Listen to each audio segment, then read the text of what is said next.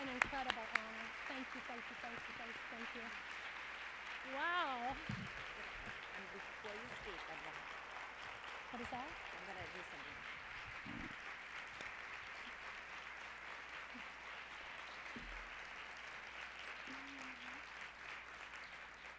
Thank you. Before I give Jan this beautiful award, I want to present her these amazing flowers from the Junior League of Dallas. Oh, yay, thank you. Oh. We do everything big in Texas, right? Is this great or what? Thank you so much. Thank you. Thanks, guys. Oh, dying to. Unbelievable. That is so gorgeous. This is a beautiful award. We're going to get out here a little bit further so everybody can see. It's two parts, so we don't want to drop it because it does come apart. Wouldn't that be bad? Hoo-ha of the century. And regular. Okay, I'm going to let Jan talk. Wow. I don't know about you. I feel like I've just heard my eulogy. I just had no idea this many people would be at my funeral, so thank you all for coming. Wow, that was great. Oh, wow, I'm just almost speechless, almost. My guys from Dallas know that that's never the case. You all, I have this theory about junior league members, that there are major leaguers and that there are minor leaguers. For me, I was definitely in the minor leagues, although I think today I may have been traded up to the major leagues. I don't know. It started for me in 1988 when I had what I fondly refer to as placement from hell. It was actually up there. I don't know if you guys spotted it. But as minor leaguers typically do, once we finish one placement, we start looking for the easy way out. And so I had read every volunteer opportunity possible to find the easy way out. And it was there. I found it. And I was in such a hurry to get up to the league office that day so that I could grab that placement before my girlfriends did, before they found out. But this is a true story, by the way. I'd broken one of my little Junior League of Dallas acrylic nails, and my heart's in the right place, right? I want to do good things in the community, but I need my nails to look right while I'm doing it. So on the way to sign up for this placement, I actually whipped into a nail salon there on Lover's Lane, and there it was. There was a magazine that jumped up and hit me in the face, and it said, every 12 seconds in this country, a woman is battered. Every 12 seconds, that 1 out of every 4 of us will know family violence. 1 out of every 4 of us will be beaten by someone who tells her that it is her fault, by someone who tells her he loves her, and by someone who tells the rest of us that it is none of our business. Man, I remember thinking, not to anybody who looks like me, not to anybody that I know or anybody who lives near me. I read the rest of the article. It was about a woman. She was a lawyer and he was a dentist, I think, both professionals. And it went on to say how he beat her with a tire tool because dinner was late. And I was horrified. I was stunned. I did get my nail fixed, but I tell you, by the time I got to the league office, ladies, I opened that brochure back up into violence intervention, and I shut my eyes and I put my finger down on Genesis Women's Shelter. I'd never even heard of Genesis Women's Shelter, but there it was, and there I said I needed to be, and that's where I went. And again, I was stunned. I thought women at Genesis would look differently than I do. I thought their children would not look like mine.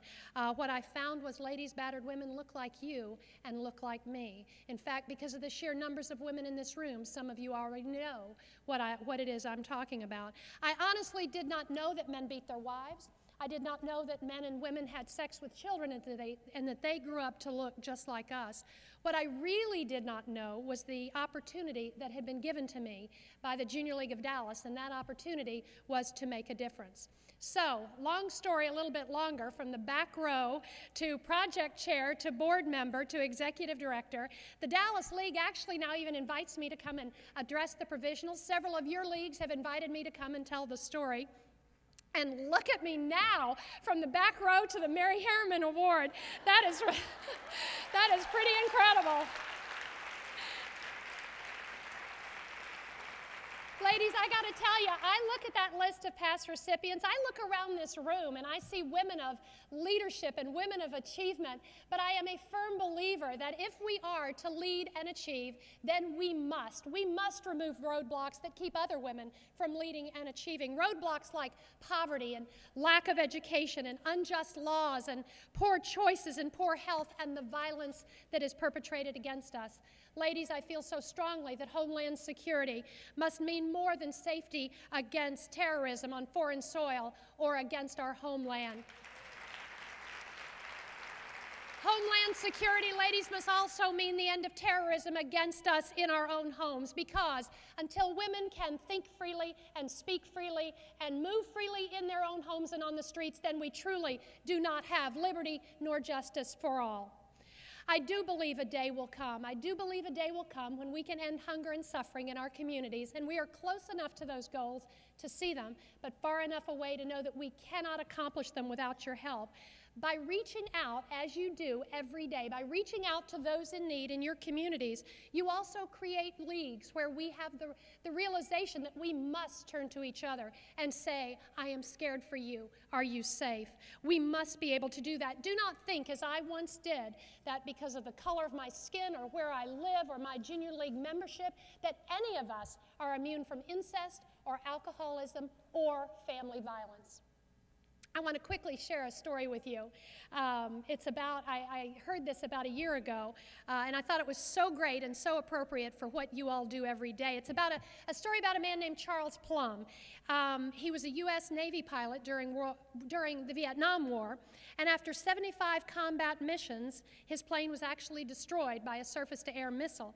He parachuted into enemy hands, he was captured, and he was imprisoned actually at the Hanoi Hilton for over 6 years. Now, he survived, and he goes around now lecturing on his experience.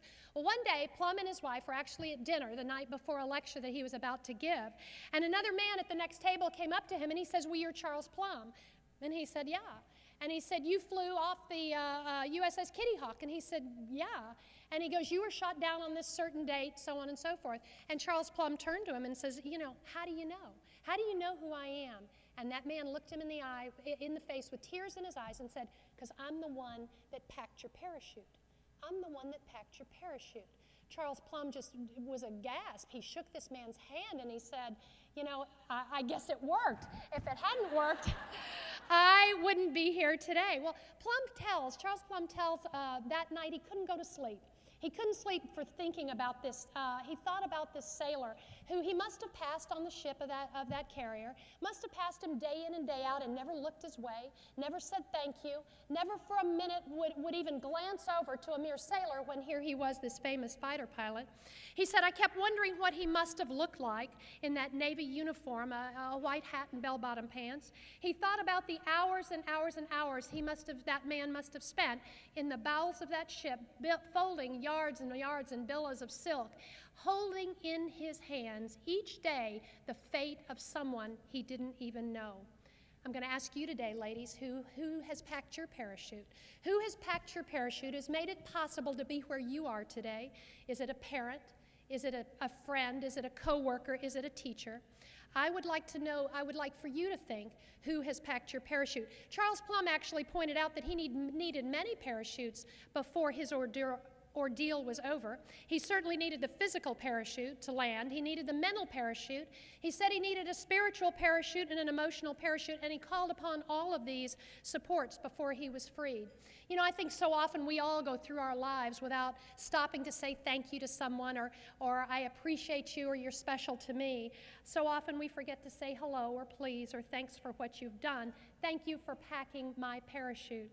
Today I would ask you not only who has packed your parachute, but whose parachute have you packed? Whose parachutes do you and your league members pack every single day, who may not ever see you standing there, who may not ever recognize what you've done or realize that you hold the fate of their lives in your hands? But that's not why you do it. You don't do it because you're waiting for them to say thank you. You do it because you said you would. You do it because that's what your league stands for. You do it because it's the right thing to do. And we do it because we've been put on this earth for something greater than ourselves. Nelson Mandela once said that safety and security doesn't just happen. They are the result of collective consensus and public investment. He said that we owe our children, the most valuable citizens in any society, a life free of fear and a life free of violence. Ladies, you and your leagues are that public investment. You must be tireless in your efforts. There are too many bad things happening in our communities. There are too many children who are hurt, and there are too many senior citizens who are alone. Former President George Herbert Walker Bush once said, "Points of light are the soul of America. They are ordinary people who reach beyond themselves to those lives in need, giving hope and opportunity and friendship and care." I have had that opportunity, ladies and gentlemen, because of the Junior League. Each of you have the opportunity to do just that, and you become a point of light as you reach beyond yourself, and you give care, and you give hope. And it is with that very hope that I will continue in my efforts and my resolve to create a community, to help create a nation that believes that peace on earth begins at home. I want to thank the Dallas League for nominating me. I am so honored. I am so touched by your confidence in what we do together. I want to thank you all for this recognition, this most prestigious award. It is truly an honor. And by the way, don't give up on your girls on the back row. You never know, okay? Thank you all so much. Thank you very much. Watch this thing behind us. Okay, no, good. Thank you. Thank you.